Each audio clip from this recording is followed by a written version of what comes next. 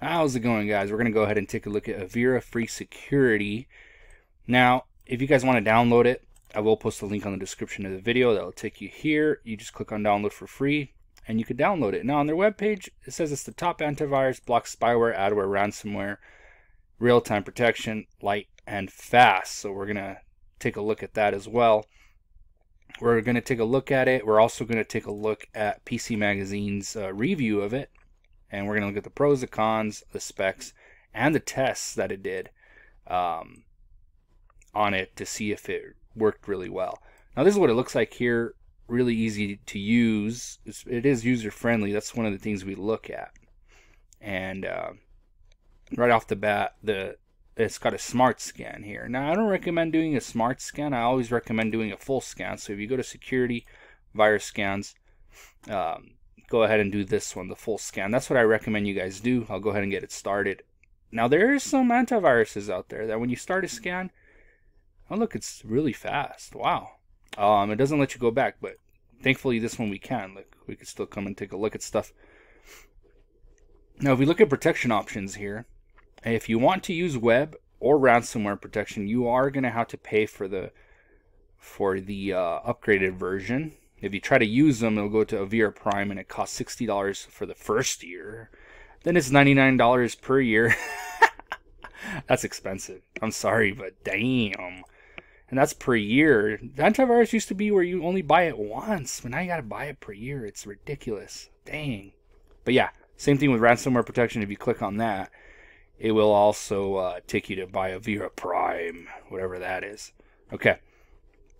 Let's go ahead and move on. It's got a software updater. It's got a firewall. Now, if you want to turn on the firewall, same thing. You got to buy the Prime version.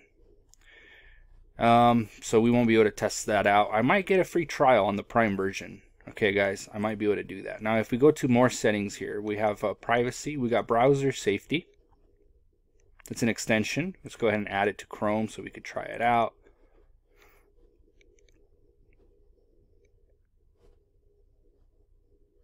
Has been added, and I don't know what it really does. Oh, so it's going to tell you if it's a safe. Check it out right here. Safe website. Trackers blocked. Ads blocked. Oh, look.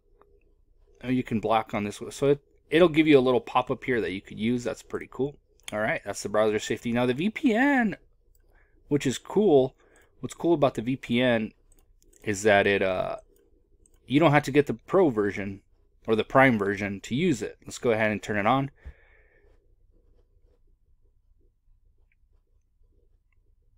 There it goes. All right.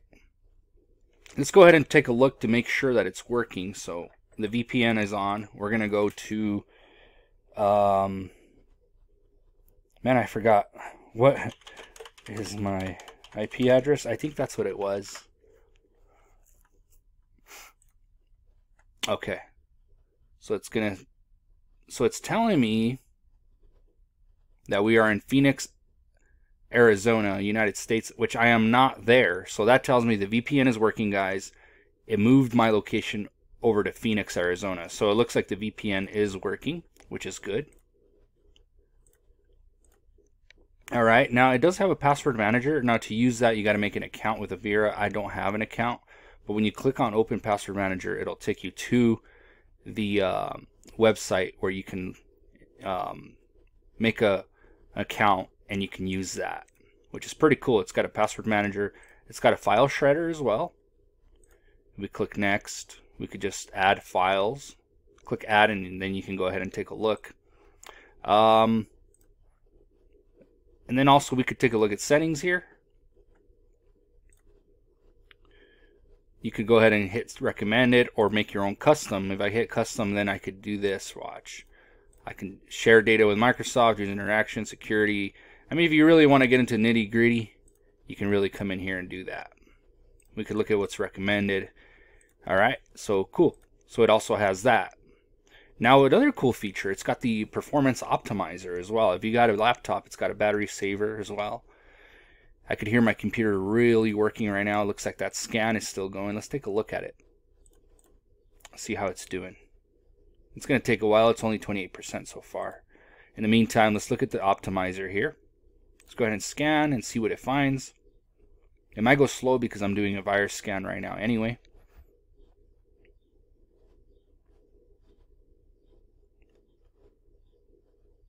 This might take a while. So in the meantime, let's take a look at everything else. It's still doing it, so that's good. All right. Battery saver, I don't have a laptop. I'm using a desktop right now, but it looks like you could swap back and forth between Pro, energy saver. Oh no, to get that you need to get Pro. Check it out. I bet you if I click on it, it's going to tell me, yep, I got to buy it. So we can't even use this if we wanted to, guys. All right. Quick optimizer, power cleaner.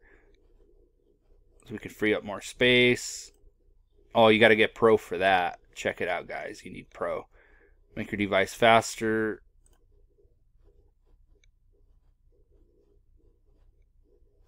So a lot of these extra features, you got to get the Pro version or the, what was the other version? I forgot what it was called. But check it out. Yeah, we got to get the Pro version. Let's see. How do we go back? There we are. Okay. All right. Where were we? Driver updater. Looks like that comes free with the program. I hope. Let's check it. Let's take a look.